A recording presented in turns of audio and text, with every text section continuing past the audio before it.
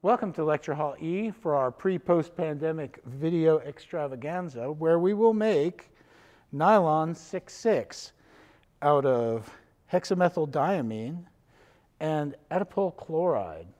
This little guy is a six-carbon chain with two amine groups at the ends, and this one is a six-carbon chain with two carboxyl chloride groups at the ends.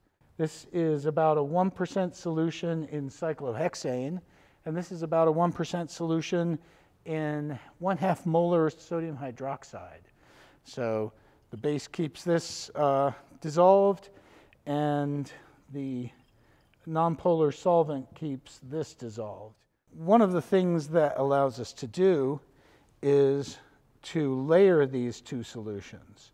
If we were to start with just the hexamethylene diamine and the adipole chloride, they would react instantly as pure chemicals, and it wouldn't be pretty. There would be a lot of heat, and you wouldn't get good mixing. By diluting these compounds into solution, we're able to take a fairly small amount of the active ingredients in a fairly large amount of solution.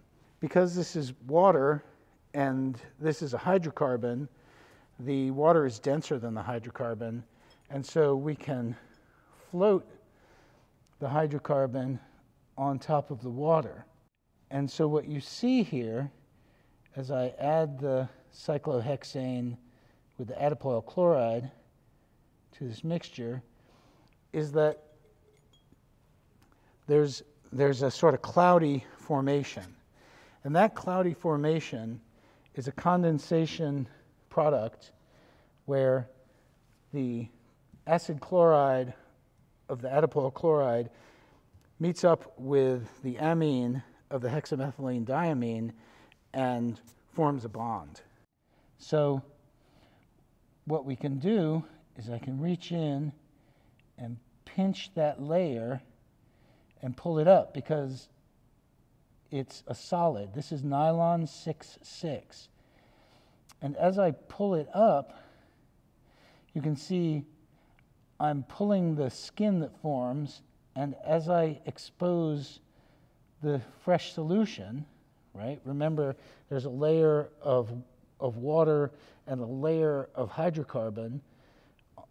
As I expose that interface by pulling away the nylon product, new nylon forms, and it's connected to the old nylon.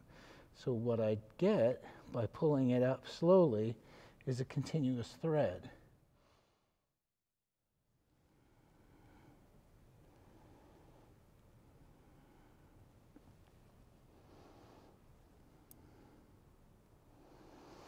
And if I pull quickly, I get a thin thread.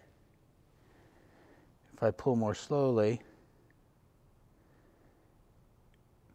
the reaction is happening at a slightly thicker, in a slightly thicker layer, so I get a thicker thread. So there is a thread of Nylon 6,6. It's pretty contaminated with water and cyclohexane and unreacted monomers. When nylon was discovered, it took the actual reaction was fairly sort of instantaneously recognized as a great polymer, but it took them many years to get to the point where they could take this product and turn it into a usable plastic, a usable polymer.